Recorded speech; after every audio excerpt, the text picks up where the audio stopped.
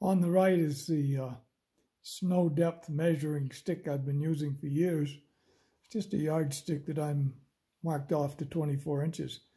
And this is the snow measuring device I received today. It's all metal, and it's held together by these wing nuts, two wing nuts. It needed a little persuasion. I tapped on this end with a hammer because there's a little bit of paint where these join together. There was a little bit of paint, but it didn't take too much tapping at all to join those together. So this is a very useful and necessary tool during the winter months.